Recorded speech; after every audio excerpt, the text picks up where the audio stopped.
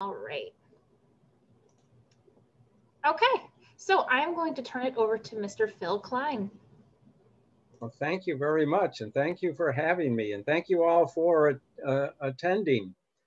There will be opportunities to ask questions, and you can, I guess, go into the chat thing. Is that what it is, Leah, the chat? Yeah, they can ask in the chat. Yeah, or if you might even have the opportunity to unmute yourself and ask a question verbally. I'll stop periodically and ask for questions. Has everybody got their handouts? Because I really follow the handouts, and it'll be easier, better if you've got your handouts. I don't think we have email handouts. From Leah. I think I forgot to send them to them. You didn't send them?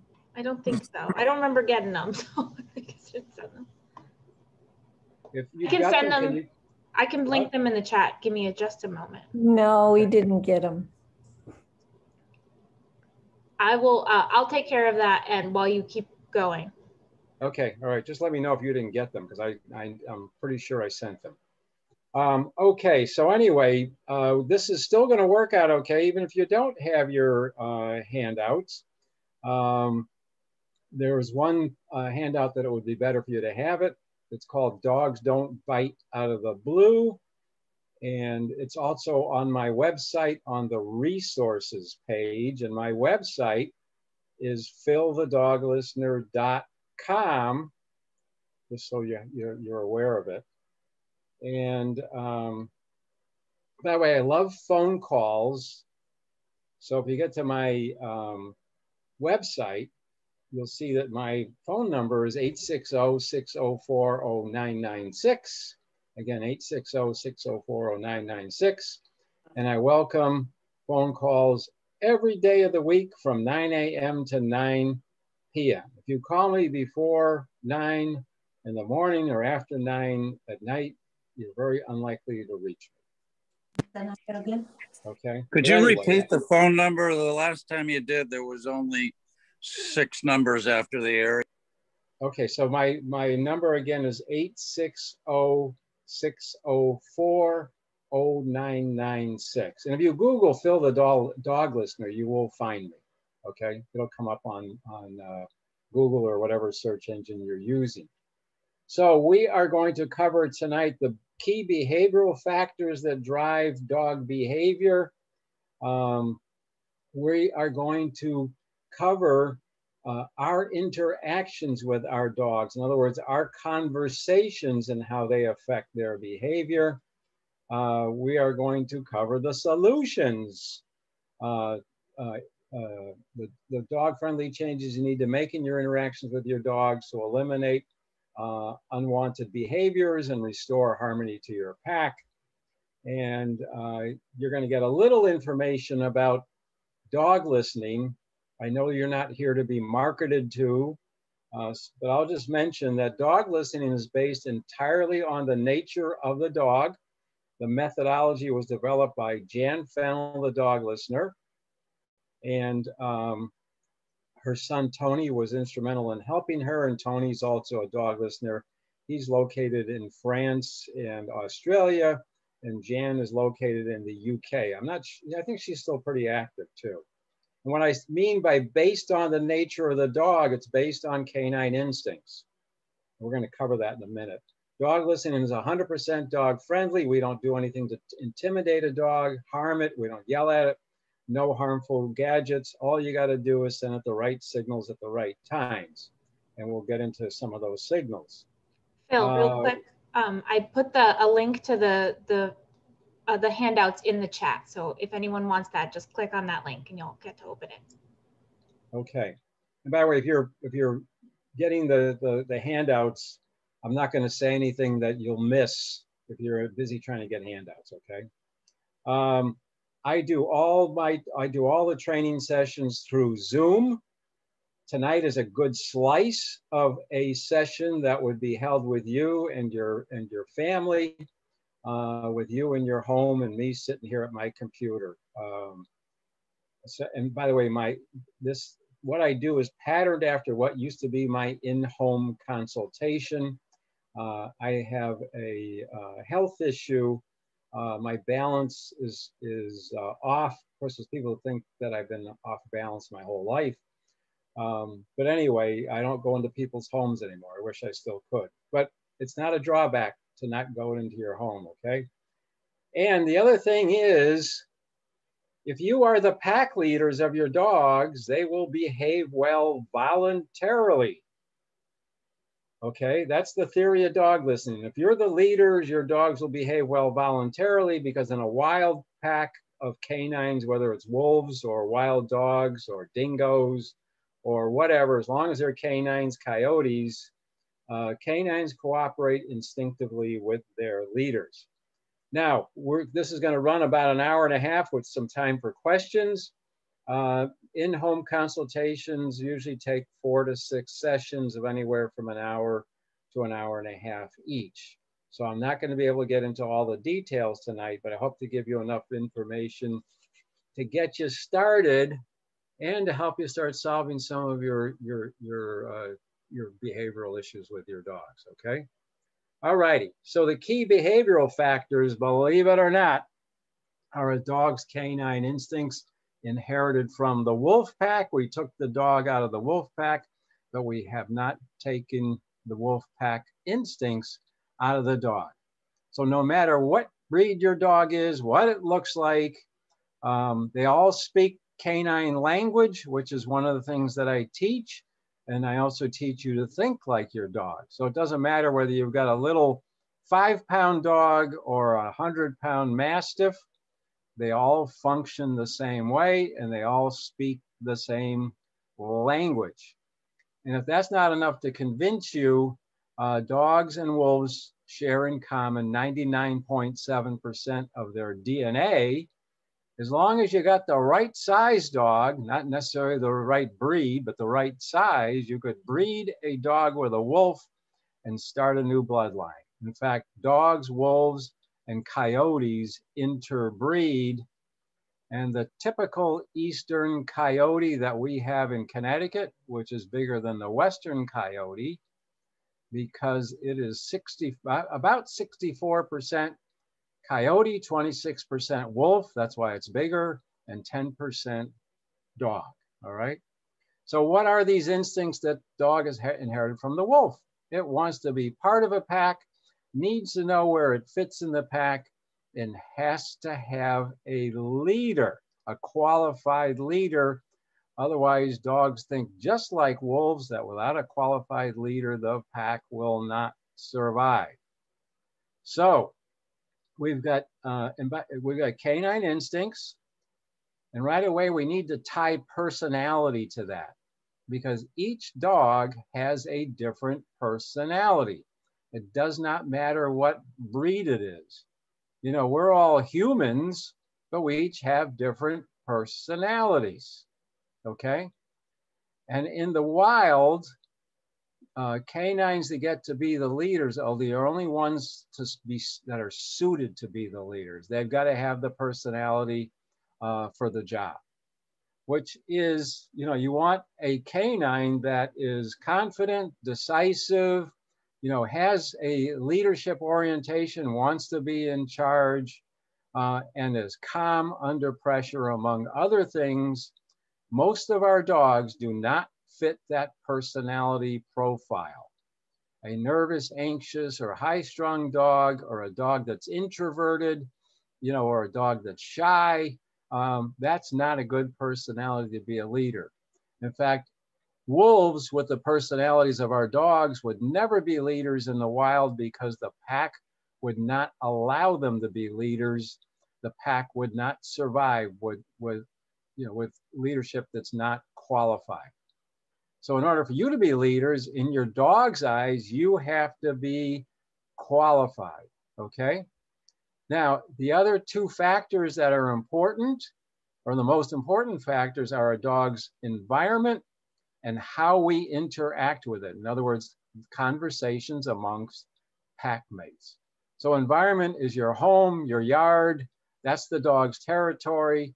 The sights, the sounds, the smells, what goes on in your home, whether you're just the only person there or there's multiple people and maybe multiple dogs. If a dog winds up as the pack leader, the more the hecticness, the more the people, the more the canines that the dog feels responsible for, the more pressure on the dog. Likewise, the more territory that you go in with your dog, the more pressure on the dog. So it's not a good idea for a dog that has the wrong personality to be a leader, because that's where the behavioral challenges come from. And two of the most important behavioral challenges that are associated with leadership are nervous aggression and separation anxiety. So let me ask you guys a question. We're going to get into more detail, by the way. If you will raise your hands, how many of you do your dogs follow you around your home? Anybody want to raise their hand? Okay, I see a bunch of hands going up. And you probably don't want to answer this question, but I'm going to ask it, but I'll answer it, okay? Why do you think your dog follows you around your home? Food. Anybody want to venture a guess? Food. Okay, food. Anything else? My dog's a rescue. I thought it was fear of being abandoned. Okay, all right. Because you're the leader. Because who's the leader? You are the person, the owner. Okay, well let's look, because you're the leader. Okay, let's look at the dynamics in a pack. All right. If your dog, let me pose this. If you had a 2-year-old toddler in your home and it went into another room, what would you do? Wouldn't you go to see if the toddler's okay? It's not getting harmed? Yes. Okay, so why do you think your dog is following you around your home? Watching out for you. Yeah, because the dog is protecting you. So guess who? I don't want to humanize dog, but you know, leaders are kind of like parents. So guess who's the parent in your home at the top of the pecking order? The dog is. Okay, that's why it's following you. Yes, it loves you, but its primary reason for following you is because it thinks it's got to take care of you. So a dog that is leader in our world has about the same job as it would have in the wild, which is to be responsible for the survival of its pack. But the dog is in a world that doesn't understand when it's in our world. They adapt to it, but they don't understand it. So being a leader is a high pressure job for a dog. And we want to get that monkey off its back if we can. And we put the monkey on its back inadvertently based on how we interact with the dog. And we are going to get into that. So if we get the big scary job off the dog's back, then what's its jobs? Well, this is going to sound good to you. Eat, sleep, and play. Okay. And that's its only jobs, except it's good for a subordinate pack member to be a sentinel. In other words, alert you to dangers. Okay. He is. So that's an okay job. And by the way, if you're wondering, you know, especially if you got the size dog that it would afford some protection for you, physical protection, is that, you know, if somebody tries to invade your home, just because you're the leader doesn't mean that the dog isn't going to join you and try to get rid of that danger, okay? So the thing that matters most is our interactions with our dogs. You cannot change their personalities. You cannot change their instincts. There's not a heck of a lot you can do to the environment. And again, so this is all based on your interactions with your dogs. So please stop blaming your dogs for their unwanted behaviors. You created them. But the good news is that by changing your interactions with your dogs, you can get rid of those behaviors in a kind, lasting way. Now, how do we get in trouble with our dogs? First of all, we apply human thinking to them. Okay? In other words, we think that they think like us. You know, people tell me that when there's a danger, their dogs get mad. They don't get mad. They might get scared. But they don't get mad. If your dog pulls on the leash and you oblige it, you walk with it while it's pulling, then you're rewarding pulling, right? Which is actually inadvertently rewarding unwanted behavior. We reinforce undesirable behaviors. If your dog sits in front of you for attention and barks and barks and barks, or whines and whines and whines, or keeps pawing on your leg, or whatever persistent behavior it uses, or some cases dogs even nip to get attention. And if you make eye contact, talk to your dog, or pet it, when it is pestering you, you've just rewarded unwanted behavior. You'll never get rid of it, okay? If your dog pesters you while you're eating, you know, jumps on you, jumps on your cabinets, that kind of stuff, if you just proceed to prepare its meal and give it to it, you're rewarding unwanted behavior. I'm going to come back to human thinking in a minute. And last, we give our dogs that unwanted high pressure job of being pack leader. Now, what's the human, what do I mean by applying human thinking to our dogs? How do dogs figure out where they fit in the pack and who is in charge? They do it by asking us who's in charge. And how do they do that? They seek our attention. And by the way, if your dog has to go out, that's why it's seeking your attention. You better let it out. That's an exception. Or if your dog is trying to alert you to something going on the outside that it wants you to pay attention to, you better pay attention to it because it's trying to warn you of a danger or something out there that it's concerned about, okay? But if your dog comes up to you with those cute eyes, maybe puts its chin on your knee, it's really asking you, who's in charge now, you or me? And here's the tough thing. You have to ignore that request for behavior and tell your dog that you're in charge, and don't tell it that it's in charge. Because if you give it attention immediately, you're telling it it's in charge. So I want to think about how many times a day you do this, that your dog initiates the interaction with you. Now, the good news is, doesn't mean you have to disregard your dog for very long. But you don't want to make eye contact, talk to it or pet it. Let it walk away 4 steps. And then you can call it back and give it all the love you want, because now you're giving it love on your terms. So when you disregarded it in the first place, you sent a leadership signal. And when the dog comes back to you when you called it, the dog subordinated itself to you because its movement is toward you, not the other way around. So you sent it another leadership signal. So that's just an example of what I'm talking about. We're going to get into more information about this. Now, what are the areas in which you need to make these dog-friendly changes? They are status, feeding. There's a bunch of stuff under status, and if you've got your handouts now, we'll get to that in a minute, okay? Handling danger. Leaders make decisions about dangers, not subordinate pack members. Lead the hunt is another area, and right away you're going to start thinking, this guy must have been off his rocker, or must be off his rocker. What is he talking about, lead the hunt? I don't take my dog hunting. Well, all dogs have the hunting instinct. They inherited it from the wolf, and as soon as they hit the air, they think they are hunting. There is no such thing as a walk as we know it in the canine world. That's our invention. It's not the dog's invention. It thinks as soon as it hits the air, it thinks it's hunting, even if you just let it out the back door into your fenced in yard. And then the last area is play. So we'll get into that, okay? So this is the overview. Anybody have any questions about what we covered so far? As we are going to take a quick walk through the next handout, which is Dogs Don't Bite Out of the Blue. And that article is also on my website if you don't have it in your hands yet. I hope you can access it. And it says right at the top of the article, a high percent, and this is one of the reasons why I included this article.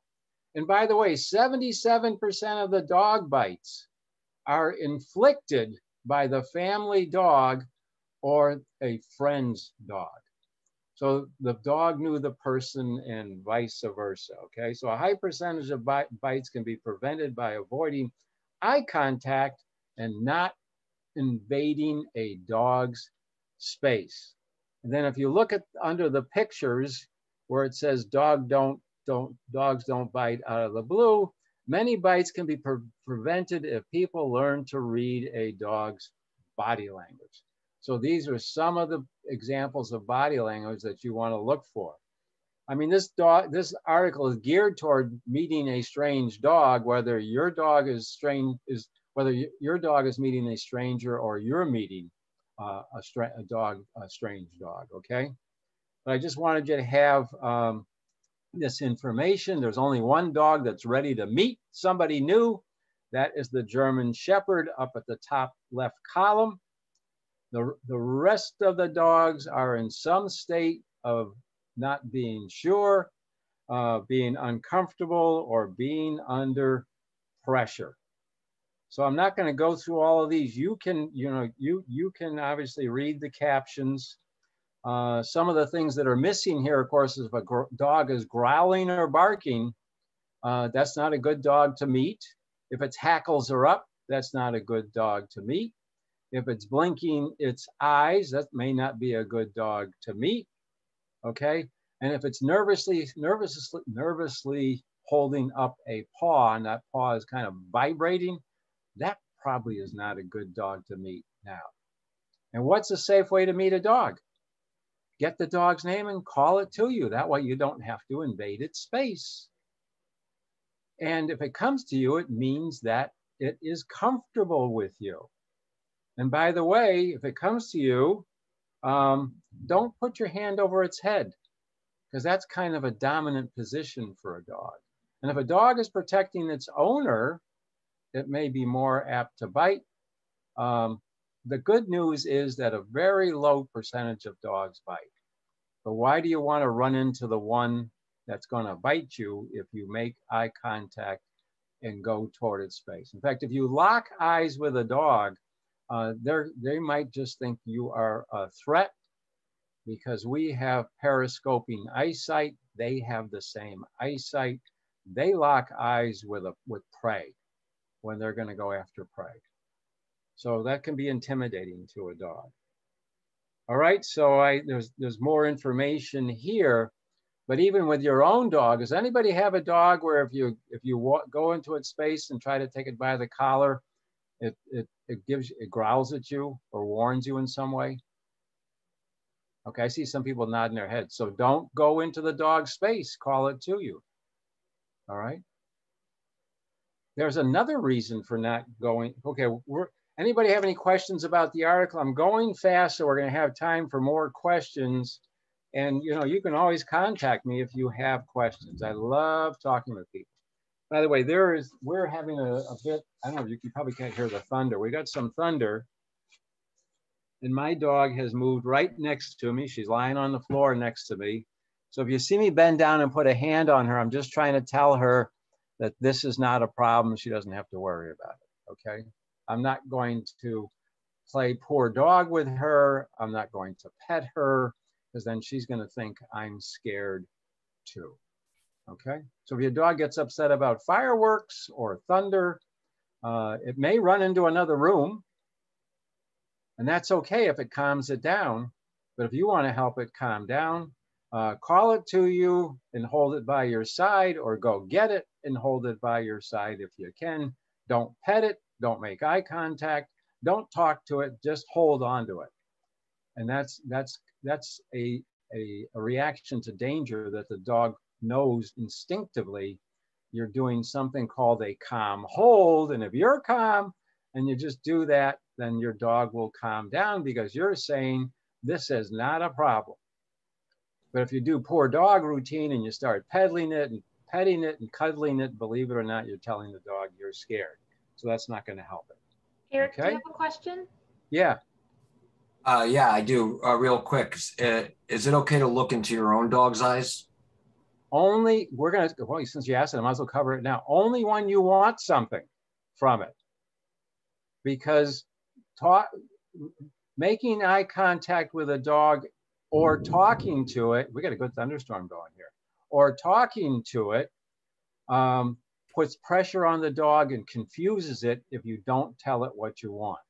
See, eye contact works differently in the canine world than it does our world. In the canine world, it means action. We make eye contact because a lot of times because we're taught to show that we're paying attention, we care, we're interested, whatever, okay? A dog in the canine world, you're gonna only make, with 8 canines, you're only gonna make eye contact when you want something, and be sure to tell your dog what you want, and talking works the same way. So if you want your dog to come to you, by all means, if it's in line of sight, make eye contact and then pleasantly call it to you. Like with the come command, you say your dog's name. I'm gonna say, Fido, come. I'm gonna act like I'm gonna be happy to see the dog, to motivate her to come to me, or him to come to me, okay?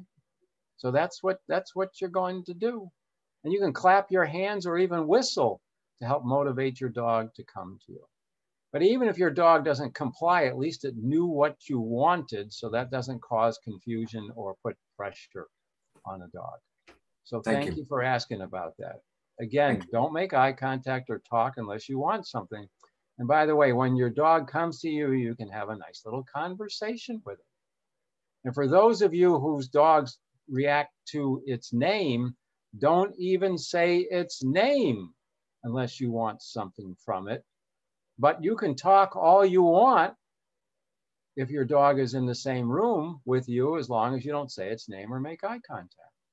Then they don't think you're talking to them. Okay, is that clear? All right. And by the way, this is a biggie because talking and eye contact are acknowledgement. So if your dog is doing something you don't want it to do, and you make eye contact with it or talk to it, you have just reinforced unwanted behavior. You don't have to pet it to reinforce unwanted behavior. In fact, in dog listening, there are no verbal corrections. And the corrections, by the way, are at the are in the I think I'm out. They're in the corrections are in the last handout. The title at the top is the Leadership Signals Memory Jogger. So at the bottom of that page, those are the corrections. We either ignore the behavior, we might push the dog away if it invades our space, but we don't push it too hard to hurt it. Redirect it, take it by the collar and walk it in a different direction. That's if it's not going to get upset about us taking it by the collar. Time out is you separate your dog from the pack by putting it in another room. They don't like to be separated from the pack. And that's good to cure persistent behavior like jumping, barking, and even aggressive behavior, okay? And then the last correction is movement. We stop all movement to correct, and we move to reward. So this is handy if you got a dog that pulls, as an example. Your dog starts pulling, you're either going to stop and change direction, or you're going to stop all movement and hold your ground, okay? And you're not going to move until the dog releases the tension in the leash. And the instant it does, you move, because the movement is the reward. You don't need to talk to the dog to reward it under certain circumstances. So the dog catches on after a while that if I pull, we're not going anywhere. And if there's slack in the leash, we keep going, which is what the dog wants. Okay, so that's just a quick rundown of the corrections. Any questions so far? Yes, Beth, go ahead. So I have a question. What would fit for a correction if your dog steals? Steals what? Everything, like your eyeglasses off the table or something to get your attention, but you don't want your eyeglasses damaged or your remote, or like what would be the right? Because he bites. Okay, prevention is the best thing you can do. Don't put stuff where your dog can access it.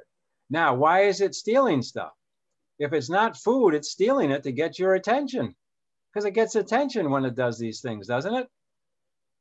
fact, you get upset, of course I can understand this. Do you get upset when your dog steals your glasses? Does your dog chew up your glasses or your remote?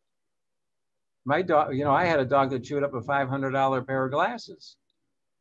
Not a happy camper. But guess what happens if you get upset with your dog and you start yelling at it? Okay, nobody wants to guess. That's not, I'm probably not asking a fair question. You reward it? Dog thinks you're unstable. You'll never be a leader.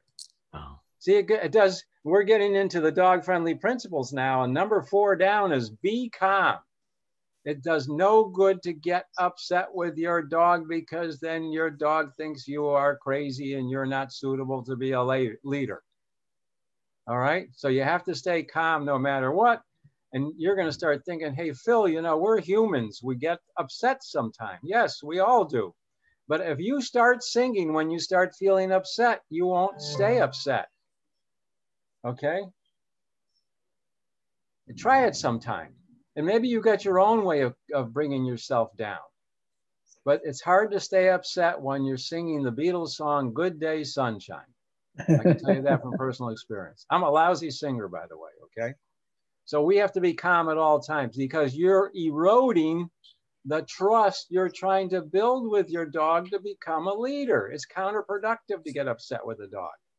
And by the way, you'll eventually find out, like I did, and I've gotten much better at this, is not to get upset with human beings either. It doesn't really do any good. You can get what you want without getting too upset about it. And I see somebody really shaking his head a lot, but I'm not going to say who it is. I'm not going to embarrass this person, okay? By the way, Can I ask a question though, to take it one step further? Sure. What do you do if the dog's got your glasses and you're not upset, you're singing the Beatles song, you're not making eye contact, but you really don't want the dog to do that anymore? What do you do? Okay, so if you didn't prevent the dog, you didn't put your glasses where the dog couldn't reach it, you got 3 options. And one of these takes some courage. You want to carry treats with you in your pockets, little treats. It could be the kibble that you use, okay? If your dog grabs your glasses, you know, call it to you and call the dog to you and trade them for a food reward, okay? Now, if that doesn't work or your dog figures out the game and starts stealing stuff to get a food reward, then you go to option 2, which is you surreptitiously, you secretively drop a treat on the floor. And the dog thinks, whoa, hey, treat time, but it doesn't think it came from you. So it goes and it drops the glasses and goes and gets the treat. Now, here's the one that requires courage. And I got back in the day when there were BlackBerry phones, I got my BlackBerry phone back from a 90-pound dog. And by the way, that phone fit very nicely on its tongue. I grabbed my phone and it wasn't going to, the first 2 options didn't work. In fact, I leaned a little bit toward the dog. It started growling at me. So I wasn't going to try to get it out of its mouth. Okay. And so, and it wasn't going to come to me either. So I says to the couple that I was working with, hey, we're going down to that bathroom you just had redone. And we're going to close ourselves into the bathroom. That's why I said it took courage. Well, we closed the door. We closed ourselves in the bathroom, counted to 10. I opened the door. Shadow was, where'd you guys go? He was at the bathroom door and my BlackBerry was on the living room rug. I picked it up safely and got it back. Dog was not harmed. That was my concern. Okay. But if you give the dog attention for stealing stuff, guess what? You're rewarding it. It's gonna keep stealing it. If you leave it where it can steal it, it's gonna steal it. Especially since it knows it's gonna get your attention. Okay. Isn't so the dog is using the thing as a tool. Isn't trading a treat also kind of rewarding him for taking your glasses? Well, if he figures out the game, because it's not necessary, he may not necessarily make the connection, but if he starts making the connection, then you don't use that option anymore. You go to option 2, which is to drop the treat, kind of clandestinely, secretively. Okay. Can you just say leave it? Oh, you're talking to him. So you're confusing the dog. You're giving the dog a mixed message. Leave it means drop it, right? Yeah. but you've now acknowledged the behavior. So what do you want your dog to do? If you can get it to drop it that way, okay, but I would switch to the other methodology that doesn't give your dog attention for stealing it in the first place. You know, do the prevention so your dog is not going to steal it in the first place. There's one other thing you need to know about eyeglasses and other things that you cherish, remotes.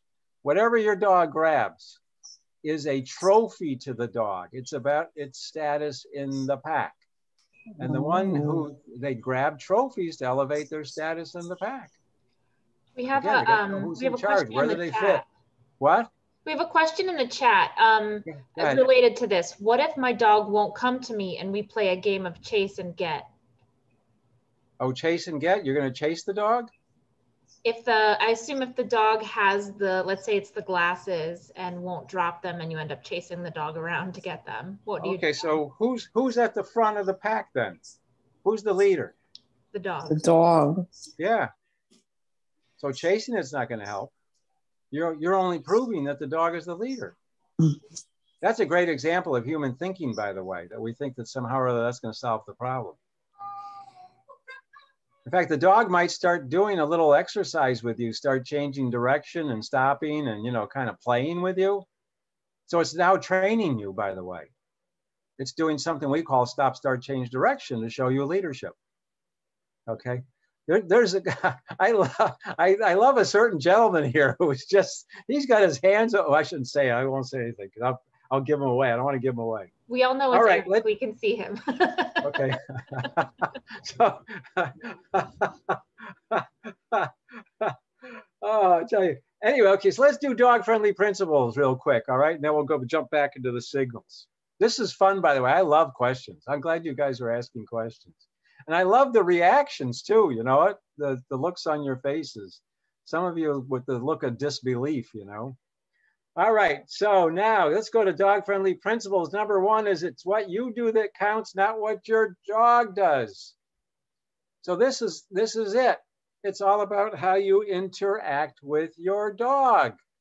It's not what your dog does, it's your reaction. It's your interactions with your dog that create the behavior that you don't want. So please stop blaming your dog. You know, don't get a case of guilt about yourself or blame yourself either. Just make the dog-friendly changes that we're talking about. And it takes time. You know, just because all of a sudden you're showing up and acting like a leader, your dog is going to say, your dog is not going to think in canine terms, hallelujah, you finally stepped up, you know. You're going to have to convince your dog that you're the leader. So you have to, you see down here, it says consistent, be consistent. You're going to have to consistently send it leadership signals and its behavior will start changing. But you probably won't be entrenched as a leader for several weeks or maybe even months, okay? And then you need to keep using the signals because if you think, haha, now we got it made and you go back to your old ways, the dog will take back leadership because it's got to have a leader. And if you turn into a juvenile delinquent again, your dog is going to take back the leadership. See, a lot of you, your dogs think you're juvenile delinquents. They can't give up leadership to you. The pack won't survive. You're not qualified. Okay? This is what the dog is thinking, whether you want to believe me or not. This is what the dog is thinking. All right? All right, so don't blame the dog, it's how you're interacting with the dog. You're going to make the leadership decisions. And one of the most important one we've already talked about. When does the dog get attention? If it gets it on its terms, except for going out and going to the bathroom or alerting you to danger. There's one other one, but I'm not going to get into that tonight, okay? But the two most important exceptions are going to the bathroom or alerting you to danger. If if it can get you to interact for other reasons, you're telling it every time it's in charge. All right, so you want, that's the most important leadership decision you could make is not telling the dog it's in charge, that you're in charge. Okay. So you're going to make the decisions non-confrontational. We already talked about that. We're not going to intimidate the dog, use harmful gadgets, no force, no violence. Be calm, be consistent. You're going to make mistakes. That's okay. but you've got to use the leadership signals consistently, okay? And by the way, if you make the mistake of making eye contact with your dog by mistake, use it. Call the dog to you, all right? And then that way you've used the eye contact. It's no longer a mistake. Let's see, where are we now? And by the way, consistency is convincing. The other thing is dogs got to be able to connect the dots. You've got to reward it right away in a matter of seconds when it does something positive that you've asked it to do. Otherwise, it doesn't know what it's being rewarded for. You know, if you take your dog out, it does its business outside, and then you bring it back in and give it a cookie, your dog has no idea why it's being rewarded.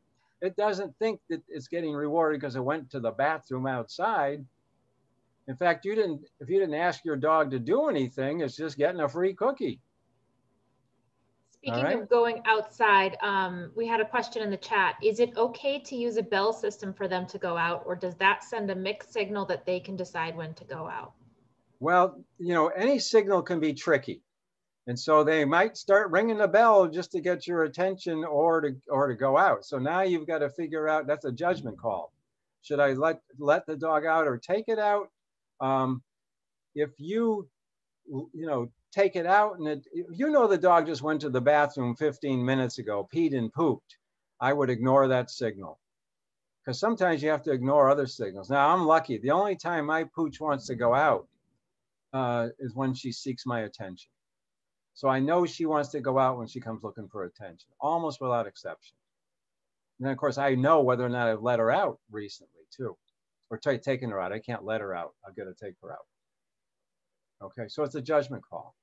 But you're going to have to ignore that ringing bell sometimes, especially if the dog figures it out. It might be ringing it every 10 minutes. All right? But it might be pestering you for attention every 10 minutes too. So you could always change. You could always stop using the bell. You can go to something else. All right, so we did So the be convincing is you've got to either reward the dog, or under most circumstances, use a correction quickly so that it knows why it's being given a consequence of behavior, whether positive or negative. All right. Patience and persistence, I don't think I need to explain. We have to be patient and persistent with our dogs. Plan ahead or think ahead. We're going to go through something called a reuniting ritual, because we're going to mimic the signals that the dog is looking for. Okay. So you might, you're going to think about when you wake up in the morning, I've got to reunite with my dog. Well, what is that? So you might just rehearse it in your own mind. That's what I mean by think ahead. What am I going to do with my dog next? Okay. Learn from mistakes and move on. That's a good way of just operating our lives. We're all going to make mistakes, so might as well just learn from them and then move on. Okay. Make training fun for you and your dog. Don't overtrain. You don't have to train for a whole half hour straight to be effective. If you can and your dog is good about it and you're good about it, you don't get too tense, the dog doesn't get too excited, fine. But 5 minutes here and 5 minutes there will do the trick, okay? 5 minutes of practicing recall when the commercials come on TV is very helpful, okay? Holy mackerel, we got a monsoon here. All right, so don't overtrain. That's what that means. Have a party when your dog performs as requested. When I used to go into people's homes, I saw them, call their dog to them kind of weekly, and then not even giving the dog praise for coming to them. If you want your dog to listen to you, you got to praise it when it does as requested. Praise it, give it some love, and at times give it food rewards. But don't give so many food rewards that now the dog will only perform for food rewards. So when you start getting your dog more consistently, say, coming to you with recall, then make the food rewards more random. Okay? So that's what I mean by have a party and have fun. And by the way, training a dog is fun. If you look at it as fun, it is fun. If you look at it as, you know, as a boring task, then it is a boring task. So it depends on your point of view, but have fun. We all got dogs to have fun. Questions? Okay, we're gonna go into the leadership signals. We have done some of these already. So we're now under the leadership signals memory jogger. And by the way, these are all documents that you get from me, except for the cover document, when we do when I do an in-home consultation with somebody. You also get a consultation summary, which is a much more expanded version of what you've got here. This leadership signals memory jogger is meant to be posted as a reminder, but it's also a good outline, okay? So status, movement. If you go to your dog, you're paying homage to your dog. So unless you're going to go to your dog to correct it or prevent it from being harmed, always call your dog to you. So for any positive interaction, you want your dog's movement toward you so that it's paying homage to you, subordinating itself to you, not the other way around. So if you want to give it a cookie, call it to you. If you want to put its leash on, call it to you. If you want to take its leash off, take a step back and invite the dog, excuse me, into your space so your movement is not toward the dog. But if you want to take it by the collar and redirect it, then you can go to it. Or if you want to prevent it from being harmed, you can go to it. You know, preventing our dogs from being harmed takes precedence over everything else. All right, so that's movement. It's simple. You want to interact with your dog, call it to you. Eye contact and talking, we already talked about. Eye contact and talk only when you want something from your dog, then be sure to tell it what you want. Affection and attention, we've talked about. Your dog is seeking affection to find out where it fits in the pack. So except for going to the bathroom and alerting you to a danger, you are going to disregard your dog. Disregarding is no eye contact, no talking, no petting. Let it walk 4 steps away, and then you can call it back and give it all the love you want, all right? Separation is in the same ballpark. In the wild, leaders come and go as they please. Subordinate members do not worry about their leaders leaving the pack. They know they're capable of taking care of themselves. They don't think they have to go with them to take care of them, okay? So immediately prior to separation, to mimic the signals in this area, immediately prior to your separating from your dog, closing a door, dog is on one side, you're on the other, or going to sleep, okay? You're not going to interact with your dog. When you come back from a separation, whether it's because you went to the bathroom, you went to the garage, you went to the grocery store, or you went to work, you are going to go through a reuniting ritual, because canines always reset the pecking order when they reunite, when they rejoin the pack. And leaders do not interact with other canines, the subordinate members, until they have reinforced their leadership. So we are going to mimic that by either when we wake up, which is separation, or we come back from having closed the door, we're going to disregard our dogs. No eye contact, talking, or petting. See, it's always the same story. You want the dog, there's 2 versions of this.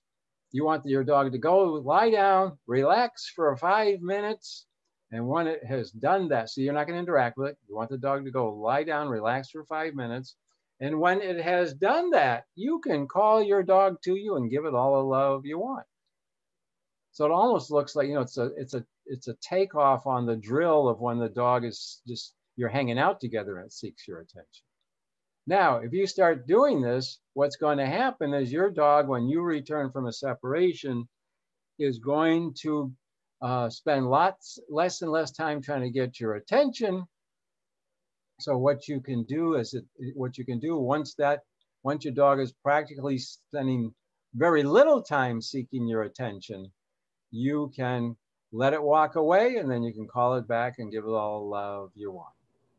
Okay? And by the way, the 5-minute version at first, we use that to make sure the dog is done with its repertoire of trying to get our attention and to teach it self-control, because we want our dogs to control themselves as much as possible, so we don't have to spend as much time on their behavioral issues. This is what I mean by your dog behaving well voluntarily. Okay? I have a question, if that's okay. Yes. Okay, so just taking that scenario, you ignore your dog, even though they're jumping up and down and like going crazy because they're so glad to see you. All right, yep. My dog does that. And especially like if somebody walks in the room, my daughter walks in the room, even if she's gone 10 minutes, she walks in the room and the dog goes crazy. And okay. So to play out your scenario, ignore the dog completely. Don't make eye contact. Don't do anything. Don't acknowledge your presence. Correct. Now that you've jumping around and like annoying you. Okay. Now you've raised an excellent question, because why is the dog jumping? See, you already nailed it. If your daughter, when she was 3 years old, walked out the door and you didn't know where she went, what would be your state of mind? I'd be worried. Yes, that's an understatement, right? You might be frantic, right? Right. That's separation anxiety, by the way. If any of you and your dogs have separation anxiety, what's it's thinking when you walk out the door is, I've lost my baby. I don't mean to insult you, but that's kind of what it's akin to. So that if your 3-year-old child came back 20 minutes later, what would you be doing? Jumping for joy, right? Right. My baby's back. So that's that's what's going on. The dog thinks it's the parent, and you're the 3-year-old children it's got to take care of. So you're saying, wait a minute. So you're saying that when the dog does, now this is an adult child, not a baby child.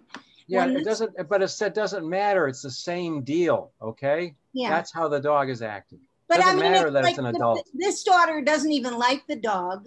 She hardly acknowledges the dog anyway. And so, I mean, it's just so strange that she goes crazy to see this daughter whenever she could be gone 5 minutes and just walk back in the room. Let me ask you something. The scenario, your 3-year-old walked out the door, you'd be pretty upset, wouldn't you? Right. So when the dog comes back 20 minutes later, even though you're teed off at it, you're still jumping for joy, right? Right. Okay, so that explains that. And by the way, see, dogs understand height. They don't understand size. So when they jump up, they elevate their status. When they stand up on you, they're elevating their status in the pack. And of course, they're asking you who's in charge, you or me. And if you don't just push the dog away without making eye contact or talking, you're telling them they're in charge. So your suggestion is just ignore them, push them away. I don't want the dog jumping all over you. So there are other solutions. You know, if the dog, what you can do is just turn your body sideways to the dog. If that doesn't stop it from, because that says, I don't want to communicate with you. So if that doesn't stop the dog from jumping, what you can do is go back through the door you just came through, close it. So now you've separated again from the dog. Okay, they don't like to be separated from the pack. Count to 10, come back in. If it even lifts a paw like it's going to jump, you're going to go right back through that door again for another count of 10. And you're not going to stay in until it stops jumping on you. Right. Because the dog will get the idea, if I keep jumping, I'm going to keep losing you. Right. Now, but still, wait a minute. You still need to go through the full reuniting routine. But that'll stop the dog from jumping. She doesn't always jump. The biggest thing was just so strange that she was always so glad. I mean, even if I get off the couch and I'm in the same room, if I move and get up, she's like all excited. You know, she's like, well, I don't know. Well, she's got to take care of you. You're the 3-year-old child. She wants to make sure you don't go get in trouble, you know? I guess. Okay. This will change. When your dog follows you, please ignore it. Don't tell it to stop following you. Just go about your business. It'll get, you know, if there's nothing in it for the dog, it'll stop the behavior. It's only when the dog gets something out of it that it does the behavior. Christy, did you have a question? I did. It was kind of the same question, and Mr. Phil answered it basically already, because I was going to say my dog does jump you know, every time we come in. And so what do I do to begin to correct that? But then also piggybacking on the other lady's second part of her question, if I may, we have a second dog that does yip and yap every time somebody walks through the room. And it is mostly it is mostly two particular children. So did I hear you correctly, Phil, that just don't correct them? I mean, why does the dog yip and yap? Or why do dogs yip and yap? Is there any reason? Is there any particular reason other than they're trying to get the kids' attention? No, not necessarily. I mean, sometimes they're like, you know, their feet are pounding. It is an old dog, like a 14-year-old. That dog's an old dog. So I always think you just can't tell who's coming through, and so therefore I'm going to protect myself by barking. But I don't think that's really correct. I think they're trying to get the dog's attention, so they just ignore it. Just go through, walk through. Okay. Now the other thing they could do is not pound through the room. Right, you know? right. Those are my teenagers.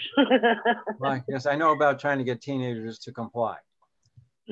Mine are all in their 30s now, but I do remember. Okay, actually, they're good kids.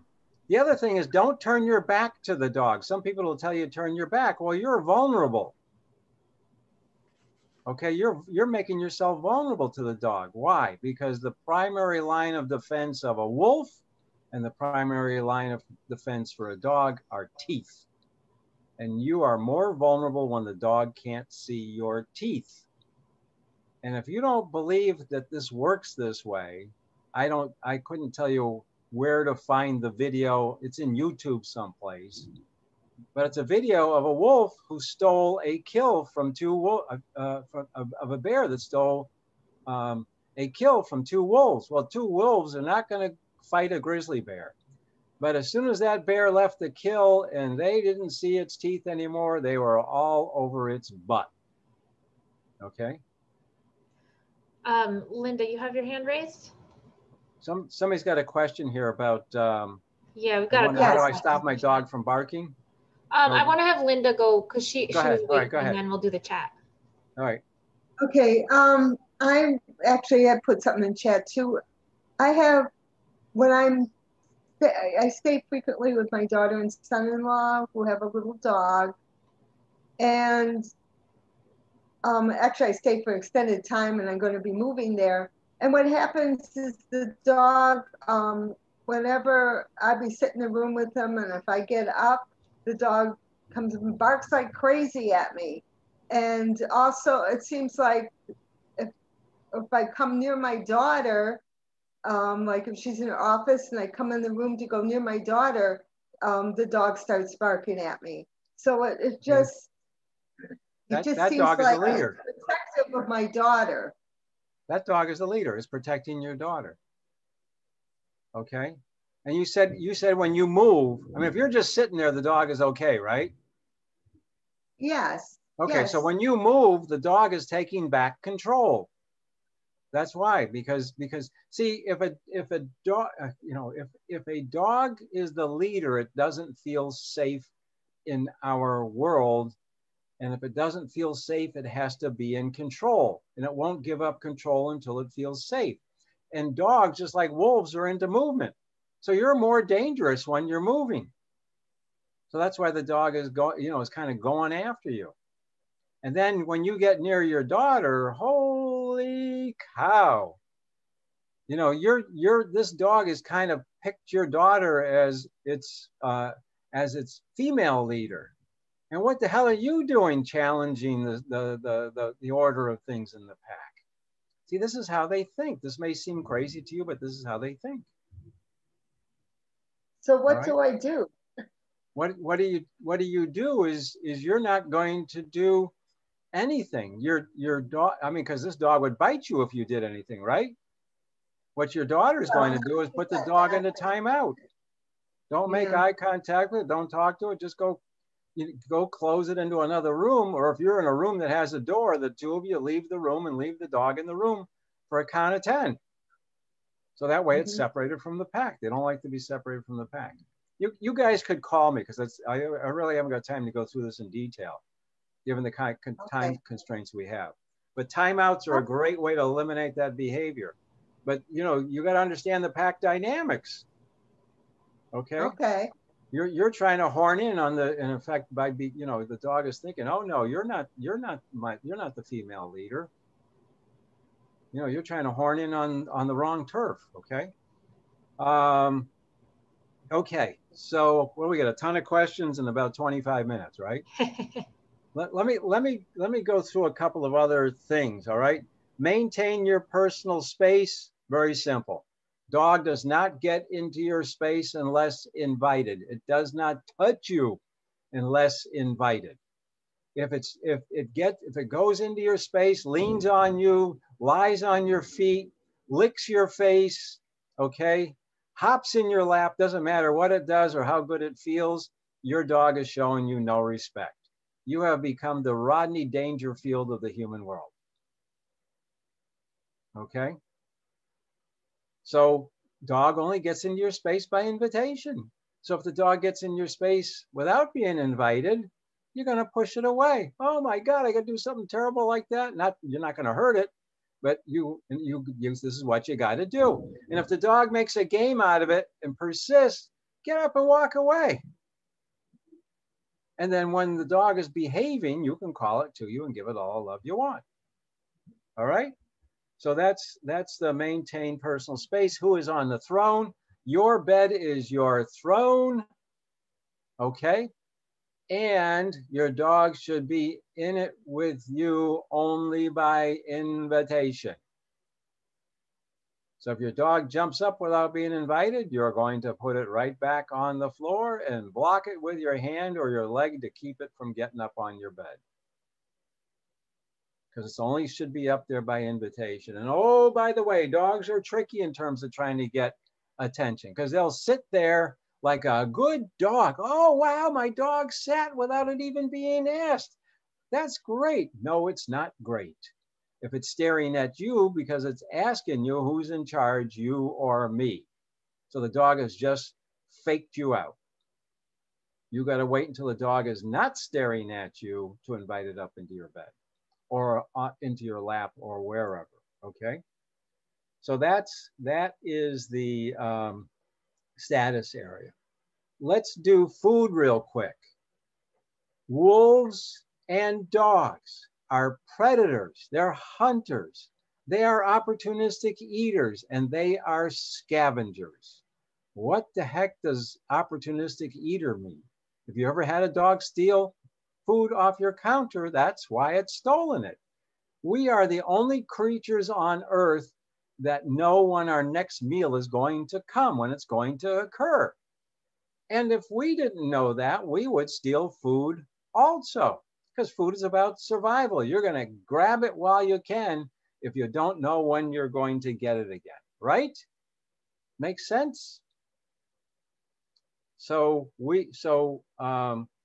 that's what I mean by opportunistic. And scavenger, this is why they go in your garbage. And by the way, dogs don't have classifications of food.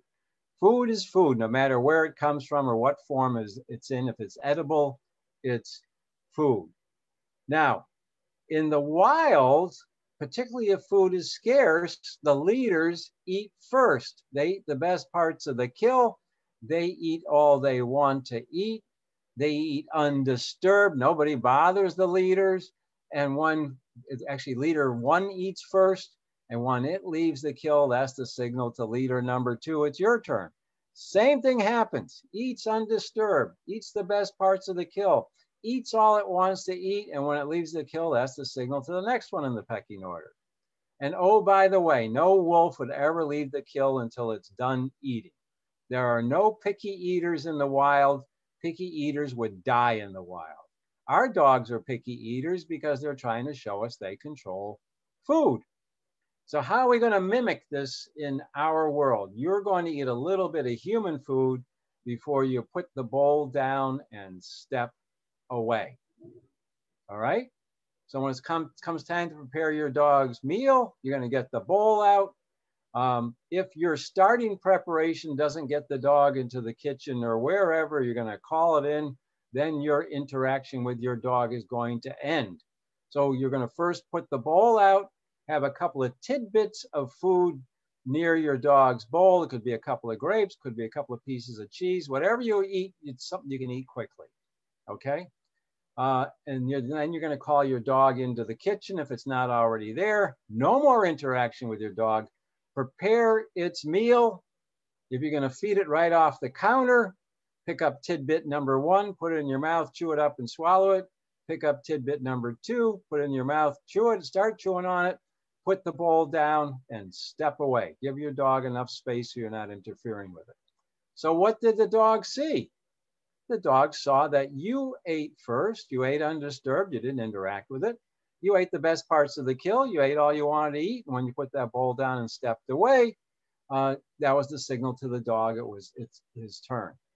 If you carry the bowl to a different part of your kitchen or to a different room, don't eat until you get there. You have to eat your tidbits where you're gonna put the bowl down. See, to the dog, the bowl with the food is the kill. They can't relate to bowls. And by the way, so you're gonna do this gesture eating for 2 weeks. And then if things are going well there, then you're gonna cut back to 1 or 2 days a week. But there's something you can always do permanently. When your dog vacates the bowl, you're going to pick it up, mealtime is over. Doesn't matter whether they ate some of the food, none of it, or all of it, mealtime is over. If your dog didn't eat anything, you can try several hours later again. Your dog will not starve itself, okay? So that's the essence of the feeding. What's the leaders are the providers, they control food. This is gonna allow you to control food. So other than you being the leader, is that just showing leadership? Is there another purpose for doing that? Why do I need to do that? Because it shows them leadership. It shows them you're in charge of food. Okay. Now, another way to show them that you are in charge of food is never give a dog food when it's seeking it. Because if you do, then you're telling them they're in charge of food. Don't leave a meat bowl down, a meat bone, you know, a nice fresh meat bone down for the dog to access it whenever it wants. If they can access food whenever they want, that tells them they're in charge of food. That's why we always pick up the food bowl. The food bowl is the bones of the kill. See, they don't understand our world. They don't know what the hell a bowl is. All they know is that it's their food. You know, out of convenience, you put the elk parts in a bowl instead of on the floor, you know? Because that's, you know, again, they inherited their instincts from the wolf, okay? So that's the quickie with, and oh, by the way, if your dog bugs you at a certain time to eat, guess what? It knows your routine. So if it can predict when it's supposed to get food and you haven't got your lazy butt into the kitchen yet to feed it and it starts bugging you, by the way, I'm just trying to be funny. I'm not trying to insult anybody. You know, then that's why the dog starts seeking food, because it knows what time it's supposed to be fed. It can't tell time, but it knows your routine. So if your dog is doing that, change your routine. Don't feed it at the same points in your routine every day. Change up your routine, okay? So that's an important one. Handling danger. Leaders decide subordinate pack members alert. In the wild, a subordinate pack member may alert the pack to a danger by howling or barking. The leader number 1, if it's available, comes over and checks it out. It's got 3 choices as to what to do: flight, freeze, or fight. What do you think the favorite choice of leader number 1 is in the wild? You know, the so-called big bad wolf.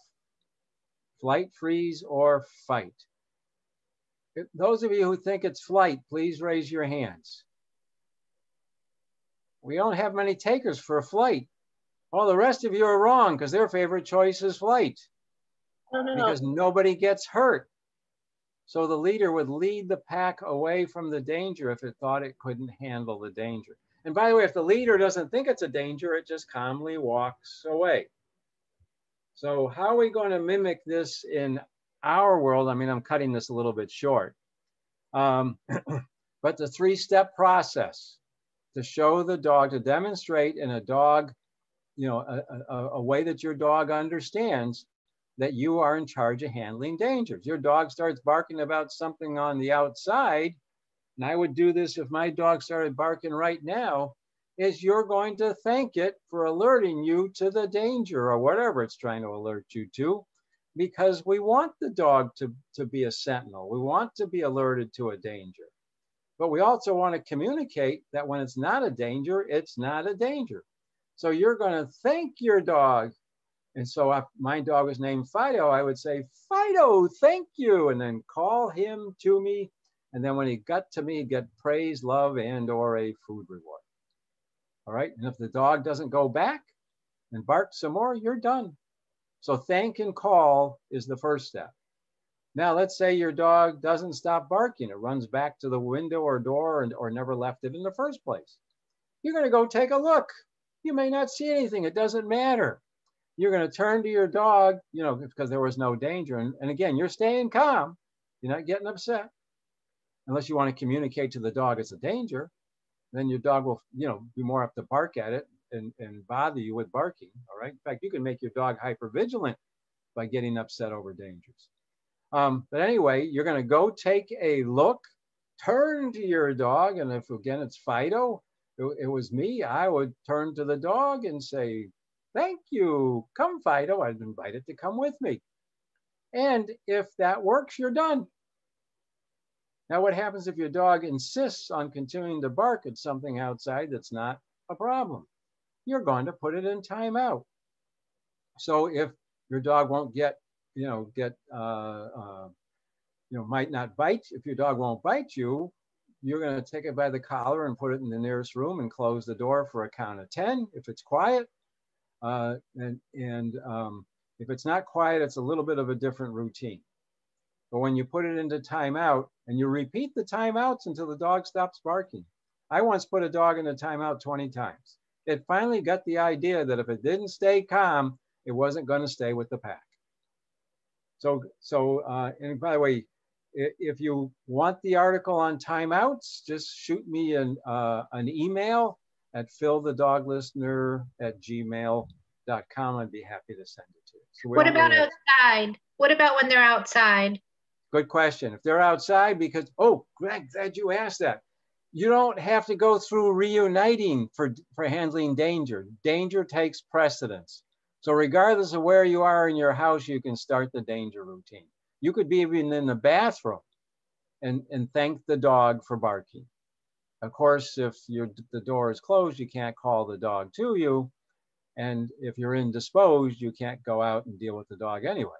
But if the dog is outside and you're inside, stick your head out the door and thank the dog and call it to you. And then you kind of do step 2 by going, if the dog doesn't stop barking, go out and take a look, get next to the dog, take a look, and thank it again, invite it to come in with you. But you can't, it's too protracted to try to bring the dog in and give it a timeout. If it doesn't stop barking, you're going to go back inside, close the door, count to 10, and hopefully the dog stops barking. And if it doesn't, you start over. Okay. When you are on the hunt, walk to us. If your dog starts fussing about something, you're going to thank it and take it away from whatever it's fussing about as fast as you can. You don't have to break into a sprint, but you keep taking it away until the dog is no longer concerned with it. In other words, it stops looking back. Now you've chosen flight, which is the dog's favorite choice in the face of danger. Okay? Somebody's got a question here about what if it doesn't come? When is that? When it's out in the yard? Yes. Yeah, well then if it doesn't come, you're going to go out and take a look, but if you can't get control of it, your only choice is to go back inside and close the door. So you separate from the dog for a count of 10 and then you go back out or you start over, you start the process over. They are barking at an actual something, like there are people walking by, or there is something that, you know, he thinks he needs to protect. Well, they're not actually dangers. This dog is just doing this because it's protecting you. It's overreacting. People, right. You know, for the most part, people are not dangers. Other dogs are not dangers. The prime delivery truck is not a danger, but your dog thinks it is because it's in a world it doesn't understand. And the more the more pressure on it, the more sensitive it is about taking care of you, the more high strung the dog is, the more it's apt to bark at things that are really inappropriate. And if you get upset with it, it's, you know, it's going to think you're barking too. This must be a big problem because you're going to help me get rid of it or kill it. Okay. If you get a chance later, can you just let us know like how we would handle that situation? If there isn't, like, if the human knows that there isn't a danger, but the dog just is, or I guess, is it okay for the dog to bark at things that aren't? Well, see, the thing is, except for when it's outside and you don't want to start chasing it around. If you're in the house, that dog is going to keep going to the timeout if it doesn't stop barking. Right. But yeah, if you're outside. If you're outside, it's a little bit more of a challenge. But again, you're going to stay calm because eventually that's a piece of how you get to be the leader. See, once the dog trusts your decision making, which it doesn't do right now, why should I trust you? You're a juvenile delinquent. Right. Okay. You know, so as you gain trust, the dog will trust more of these things. And you know, this is repetition. You know, fleeing from a danger, thanking your dog and taking flight. Getting it away from the danger has got to be repeated over and over again, or getting it away from prey. You can teach your dog not to pull when there's a squirrel or not to pull when there's a rabbit or whatever, by thanking it and taking it away from the prey. Okay. So the hunt. Real quick on that note, let me just ask, if the dog doesn't come, following her question, the dog's there barking at the neighbors, you say, Fido, come. And then can you treat the dog to get them to come? I would, well, you could, that yeah, you could use a treat to get them to come, but don't make it an every time thing, because then otherwise you're going to, then it'll only come for treats. Right. Thank you for mentioning that. You could treat the dog for coming. Yeah, in fact, you know, if it comes to you, give it a treat. Right. If it doesn't come though, when you call it, you know, don't give it a treat after you called it 10 times, because then you're teaching it to come after 10 times. Right. Okay. Last but not least, or actually play is last, but I'm not sure if we're going to get to it, but the hunt. And the key is to understand is that you're the one that wants to lead the hunt. When you leave your house, you want the dog walking nicely by your side on a loose leash, and you want it walking nicely by your side on the walk. Okay, that's what we're going for. And it will stay by your side and want to be there because it feels safe there if you are the leader. That's why it wants to stay there. So practice calling your dog to you, because every time it comes to you, you've sent it a leadership signal. You've got to get it to come to you to put the leash on, right? You always want to be calm and have your dog calm from start to finish. And you'll notice there it talks about eliminating triggers. So if the dog gets excited about the leash and you got to wrestle it to put the leash on, that's a trigger. And the way you conquer that is wear the leash as a fashion accessory, assuming the dog doesn't jump on you, because that means the leash no longer has meaning to the dog. It doesn't mean we're going out on the hunt. Or if you're not willing to wear it, take it out when you're not going to use it, put it down someplace where the dog can't reach it, and then keep moving it every minute or so until the leash has no meaning. All right. The key, so you want to go out with your dog nicely by your side. It says go first, but I really mean it's walking nicely by your side when you go out the door, and you want it to do the same when you come back in.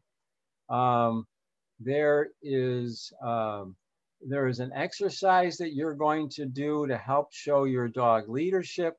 We call it stop, start, change direction. You can call it follow the leader. I don't care. And what we want to do is we want to make you the decision maker on the hunt. In other words, you decide when to stop and where to go. So if you stop and your dog stops, who made the decision about stopping? You did, right? This is not rocket science. If you change direction and your dog follows you, who made the decision about where you're going? You did, right? So you're going to do this little exercise that we call stop, start, change direction, or you can call it follow leader. And I recommend you do a lot of it on the inside first because there's the least amount of distractions and dangers in your house. And do it with your dog when you take it to go out to the bathroom, okay? How do you do stop, start, change direction? There's a couple of ways.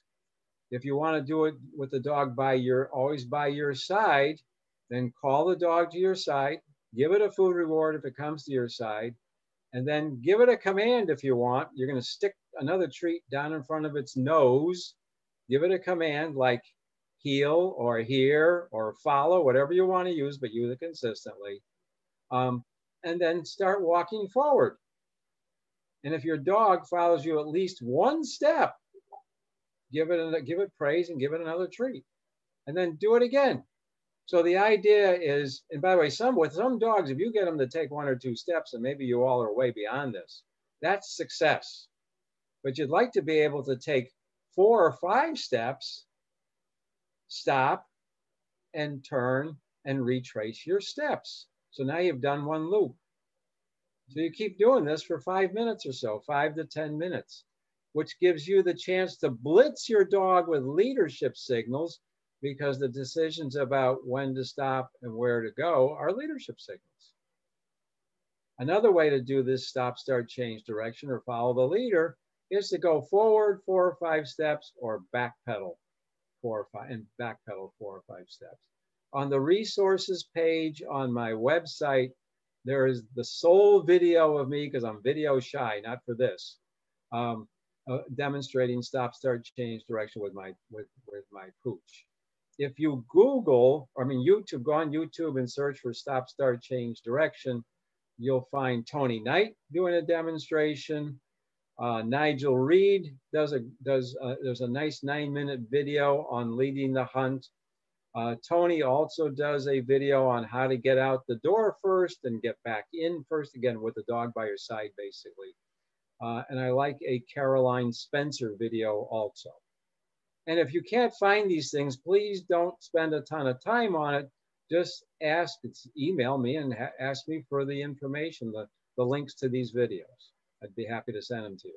The same thing with stop, start, change direction. Okay, so you can actually get the gesture reading video from me also. All right, so, and by the way, your dog does get to stop, make that decision when it's got to go to the bathroom. You don't want to drag it around when it's trying to go to the bathroom. Okay? Play, real quick, is simple. Toys are trophies in the canine world. Your dog should not have access to a whole basket of toys, because then you're helping it collect trophies. If you have a dog, I would recommend that it only has access to maybe a couple of toys and a couple of chew bones, that kind of thing, Nyla bones, whatever. Not a whole bunch of stuff. You can rotate toys.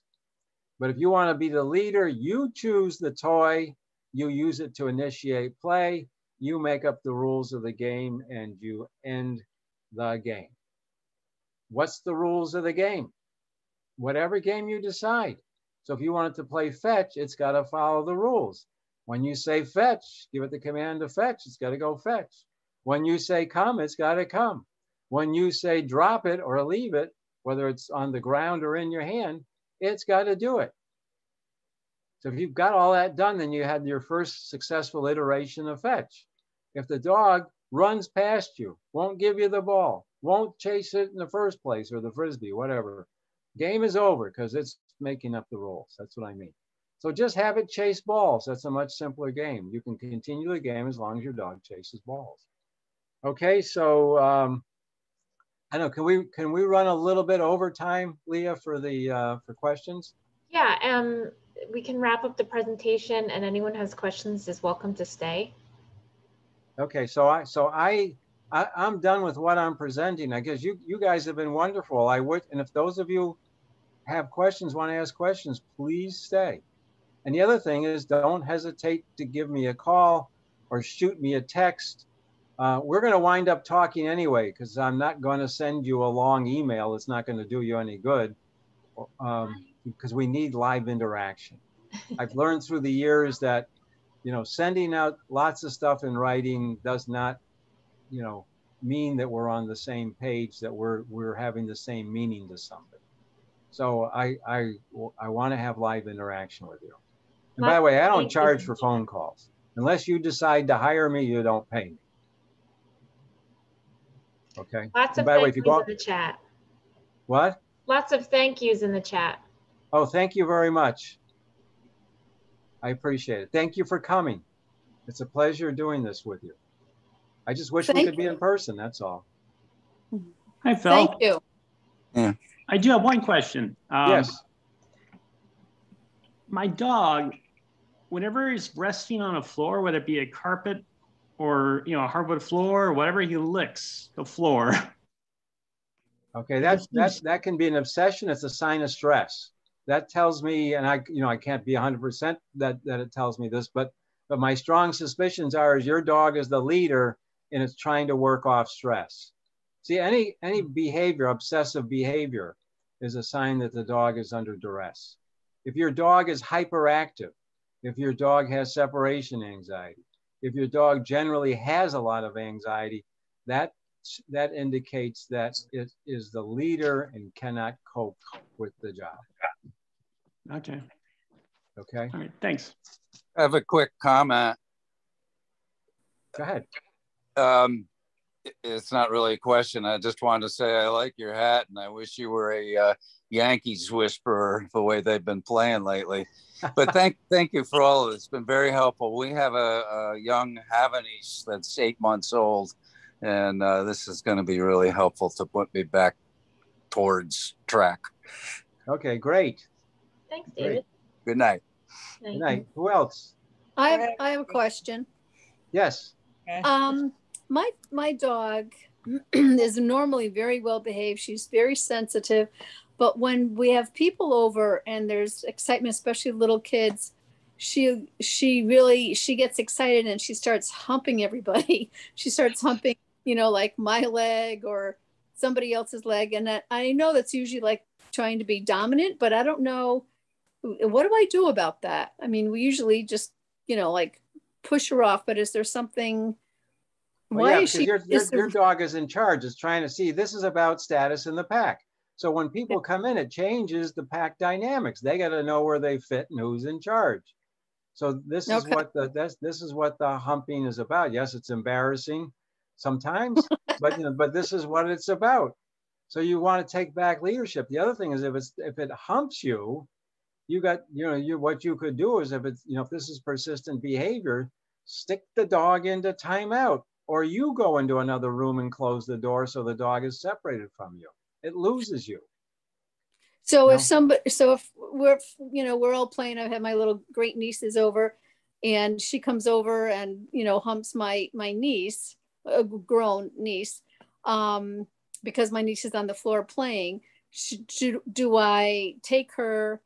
You're going to escort that dog right into timeout. Okay. No eye contact, no talking, no petting. Taking it by the collar and escorting it does not constitute interaction that's going to make your dog think it's the leader. All right. Every time your dog humps somebody, it loses the pack. Okay. Okay. All right. Great. And you're probably going to want that article on timeouts. Okay. Okay. All right. Thank you. And thank you very much for. You're welcome. My pleasure. Phil, there was a question in the chat. I don't know if you saw. Do you have information on redirected aggression?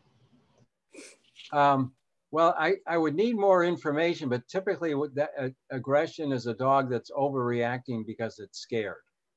And if you can do it, it depends on the circumstances, whether the dog is aggressive on the outside the house or inside the house or both. Inside the house, you could put the dog into timeout unless you think it's going to bite you, okay? Or you can close yourself into another room. The dog is still separated from the pack, but I need to know a lot more because I'm not comfortable with it. I'm giving the right advice. But typically, and by the way, teeth on skin or teeth on clothing, even mouthing, is unacceptable behavior. So the dog should be put in timeout for grabbing clothing or mouthing, wrists, hands, things like that. It's not really cute behavior. The dog is basically trying to control you.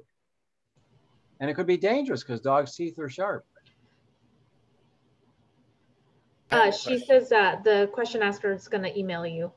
Okay, good. That's great. I look forward to it. Alyssa asked in the chat. Oh, I'm sorry, Don. You go ahead. So we have a dog. We have a couple of beagles. We've always had a number of beagles, and this is our younger one. And he has a very severe reaction. We had another dog come over one time, and he got his back up, and he was barking, and it seemed like he was, really afraid and very frantic about it. He also, when we have people over, he stays away from them. He's getting a little better now. He'll sometimes come up and sniff them, but what's that? Yeah, he seems like he's afraid. Yeah, he is afraid. He can't cope with this. See, if he stays away, that's flight. The dog is taking flight, even if it doesn't leave the room, even if it's just backing off and staying away from the people. That's where it feels comfortable. So don't force any interaction. The other thing you might want to consider is if you've got, is it just one person over that he starts doing this, or do you have to have a whole bunch of people over? It could be one person. It doesn't have to be a big group. And Yeah. and the other thing is that, by the way, the solution is for you guys to take back pack leadership. So time out. Because the dog is thinking he's got to protect you, and he can't cope with this. And the other reason why we're concerned about it was we wanted to get another dog. We had just lost a dog, and I'm sorry about that. Thank you. And we just weren't sure how he was going to react to this new dog, because that could work out well if the other dog is above him in the pack. Okay, but it could be a disaster if he thinks now he's got another pack mate to protect. So having, like, he's a male, having a female may not be a good idea. No, let me be clear about this. I always recommend to people, get it right with the dog you have before you get another dog. What you do is that's your choice, and I respect that. But my recommendation is get it right with the dog you have before you add a dog. Okay. So he's got to be more socialized with strangers. It's not a matter of socialization. It's a matter of you guys regaining pack leadership. Now, socialization probably is going to wind up being part of that. But if you expose him to more dogs and he's got to protect you, and he might get more scared. It could make matters worse. I don't know if you're seeing what's happening at Eric's house, but the dog. I see somebody raising their hand over here. Trying to get. My stepmother's on the couch. I'm trying to get her off without giving her. And she immediately went back. Oh, I'm. If you want, just push her off without looking at them. Don't make eye contact. So you can look at your dog, just don't make eye contact. Push the dog off the couch. It's okay to do that. We did have a couple questions in the chat I wanted to get to real quick, and then we'll get to everybody else. My dog does not pull on walks, but she's very timid and freezes. She is strong and not easily redirected with a tug on the leash. How do I handle this? On the walk, you said? Yes. Okay, so your dog is pulling you to where? Just all the time or some of the time? No, she doesn't pull. At all. Like she here, I'm turning my. She freezes. Like she. Oh. Okay. How far are you from your home when the dog freezes? It's when I try to take her on a walk, like on a trail or something. If she's with another dog, she's fine. Okay, she's telling you something, and I'm glad you asked this because this is a very clear communication. If your dog freezes on the hunt, it's telling you, we got to go back. I don't feel comfortable out here with this job of having to protect you. So what I would do is I'd start doing the stop, start, change direction in your yard. If you have a yard, don't even leave the yard. You don't have to leave the yard. See, you all think that people think this way, and I understand it because I used to think the same way. And you got a lot of trainers telling you this, that your dog is misbehaving because it's not getting enough exercise. Well, the instincts of a dog is to conserve energy for the hunt, just like it is for the wolf. I saw a video where a half a pack of wolves slept for 18 hours straight. You think they were worried about getting exercise? Okay, so it's not exercise that causes the problem. Lack of exercise that causes the problem. It's your interactions with your dog. In fact, think of this. If exercise would cure behavioral problems, all world-class athletes would be angels. I'm not telling you to not exercise your dog, but I can't give you a prescription. You know, if you've got a fenced-in yard and get your dog to chase balls for 5 minutes, that's probably all the exercises it needs. So if you want to do more, if you like going for walks or running with your dog, that's fine, as long as it can cope with being with you. But if it freezes, it's telling you, we got to go back. I'm not comfortable. And that's what she wants to do. She immediately wants to go back to the car. Yep. And so in the yard, we have an invisible fence. But do I put her on leash in the yard and practice? Yeah, I would take the dog out there and do stop, start, change direction with it. Okay. Okay, start near your house first because she's going to be more comfortable there. And, you know, you can do a bunch of it in your house because that's the safest place. But you could go out and do 10, 20% of it in your yard for beginners. Your dog is going to be more comfortable near your house because think of the house as the wolf den. The further you get away, the less comfortable your dog is. So the inside of your house is like the shallow end of the pool. We're going to relate this to swimming lessons. Your yard is like the middle, but you can still touch bottom. When you get beyond your yard, at some point, you're in the deep end. You don't learn how to swim in the deep end. You learn to swim in the shallow end.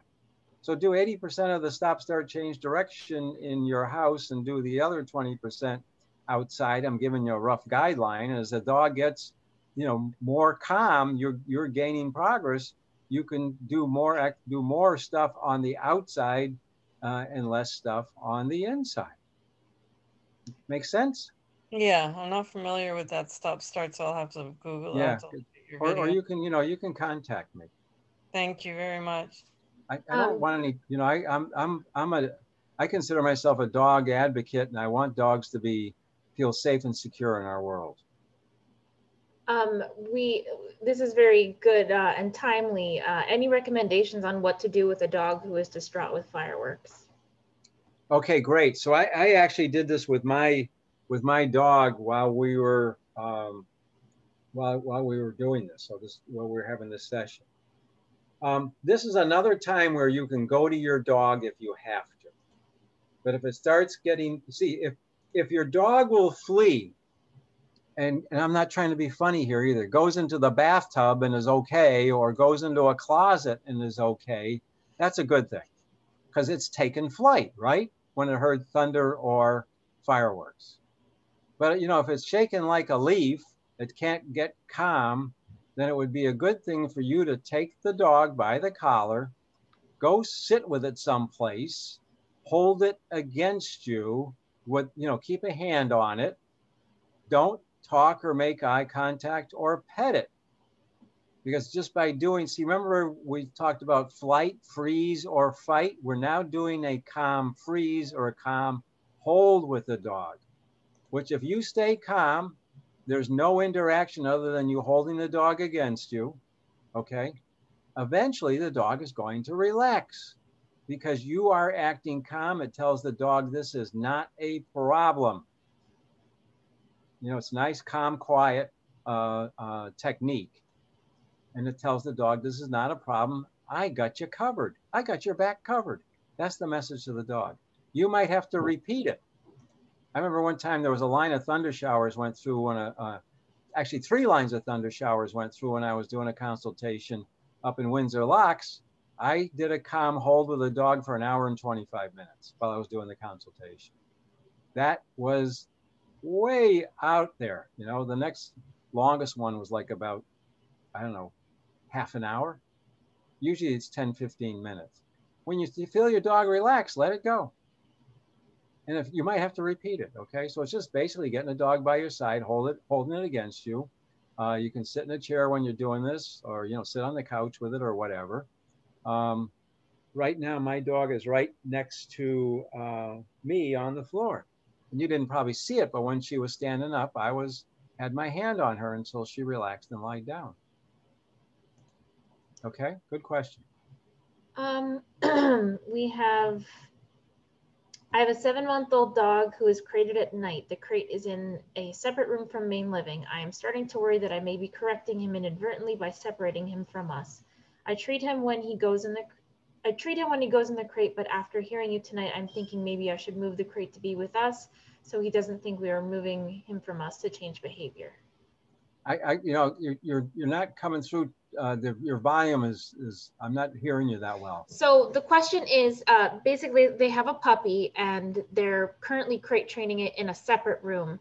And they're worried that by separating the dog from them, that they're maybe correcting it inadvertently by separating it. What's is it having any behavioral issues in the crate or about the crate? Sarah, can you? Hey, yeah. Sorry, I got my little other little training here, so I have my.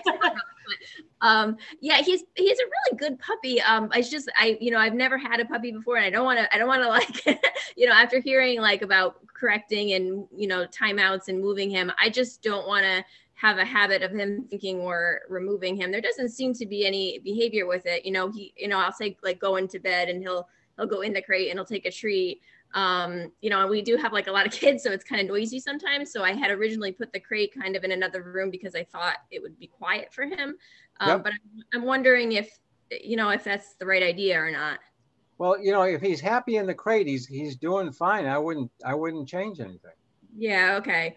If he's not happy in the crate, then you would want to.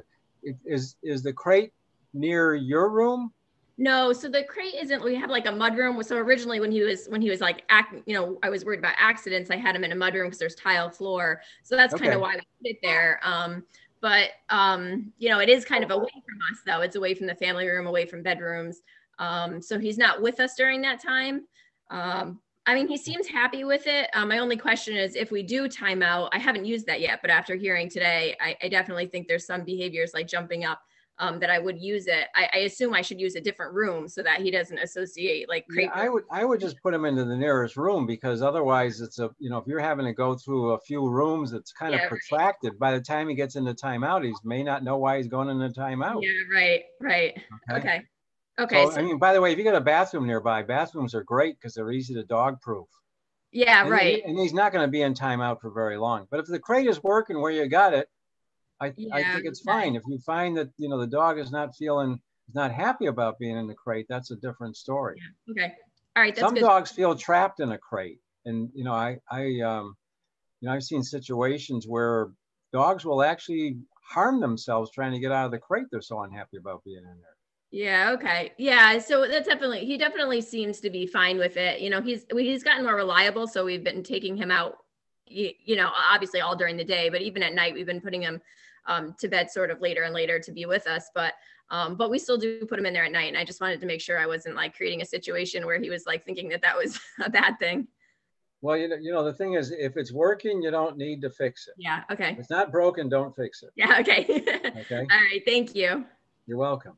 We actually have a couple questions about cars. So instruction for dogs who are anxious riding in the car and also a dog that won't get into a car. That won't get into the car? There's two questions from different people. Oh, okay. So basically your dog is afraid to be in the car.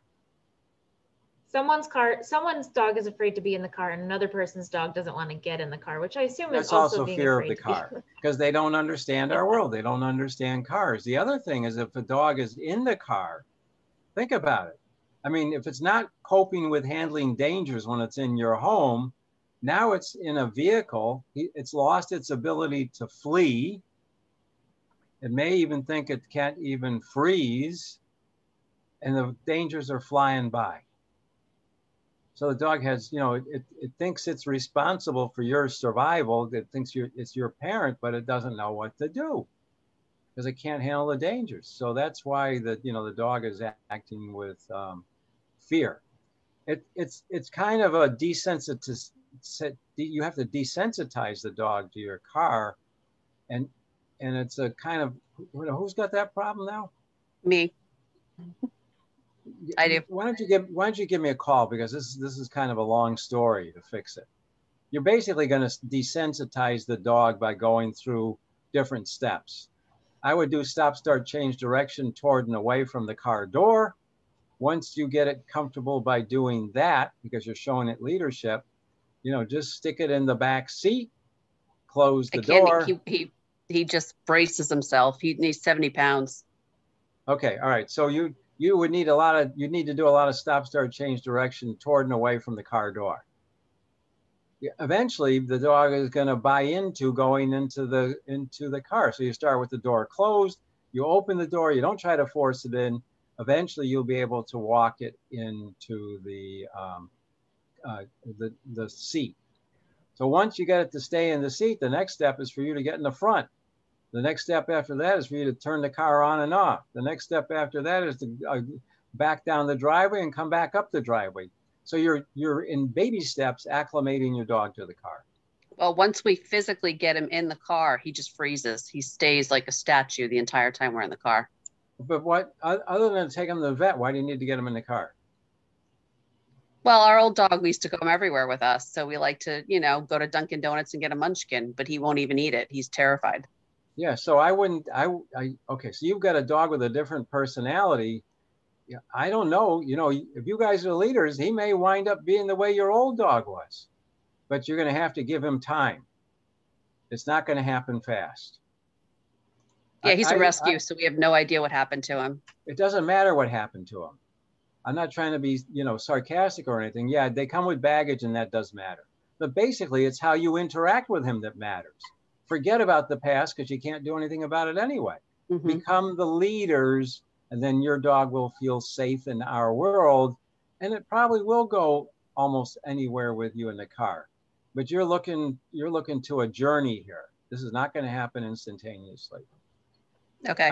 I did a consultation with a couple in East Hampton, have a good size, you know, camper, trailer, whatever you want to call it, RV that they towed with a truck. The dog was so scared they thought it was going to have a heart attack. So, so the woman did a desensitization. It took a whole month, and she worked hard, very hard with this dog to get it to stop being afraid of the RV. They drove all the way to Maine without a problem from Connecticut. That was lucky to be able to do it in a month, let me tell you. But she worked we've tried very hard with that dog. We've left the doors open in the van. We've put food in there. You know, if I stuck a lion inside your house and said, go in, could I entice you to go into your house? No. Well, that's you know, so that you get the analogy. Okay.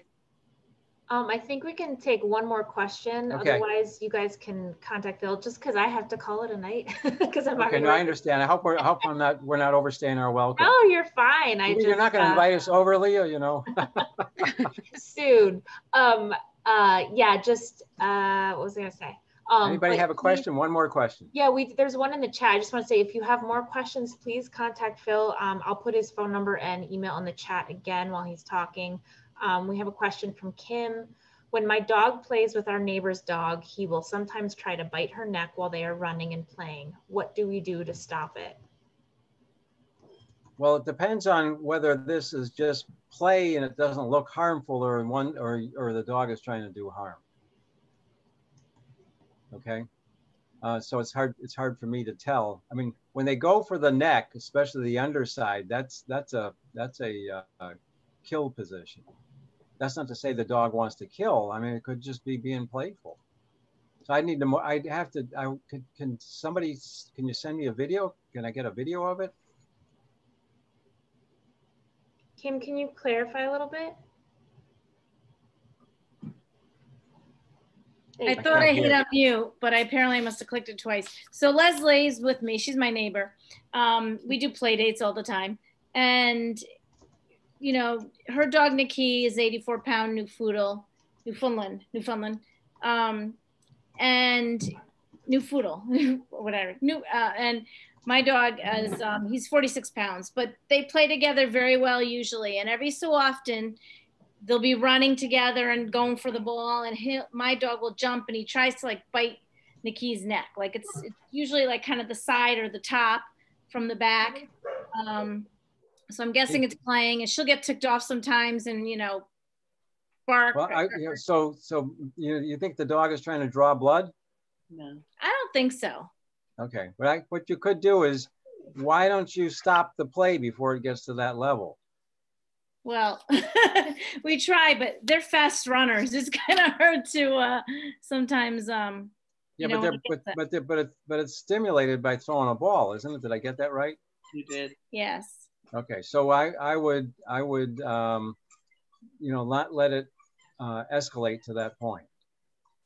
All right. Well, yeah, if you could send me a video, I'd be much better able to make a better judgment about it. Yeah. So because it's not all the time, and it's not like sometimes they could be playing for 20 minutes, no problem, and then he'll start doing it. And sometimes he won't do it at all. And it's not every time. It's not like at a certain point in time. Yeah. Okay. Probably more annoying to me than it is to the dogs. Okay. I've got an Android phone, so if you've got an iPhone, please use the WhatsApp video app so that it'll be compatible with my phone. I have an Android. So okay, good. So it'll be compatible no matter what you use. Okay. So all right. Thank you all very much. I don't want to, I don't want to wear out my welcome here. Thank you. A recording will be available on our YouTube, on the library's YouTube account later this week. But definitely get in touch with Phil. He's awesome. And as you all know that now. And yeah, everybody have a great night. Thank you so much, again, Phil. Everybody, for coming. I appreciate it. Thank you, Phil. Thank you. Thanks, Phil. It was really helpful. Thank you. Have fun with your Thanks, dogs. Wallingford Library, for setting it up. You're very welcome. Everybody have a good night. Okay, good night, folks. Thank you both very much. Thank you.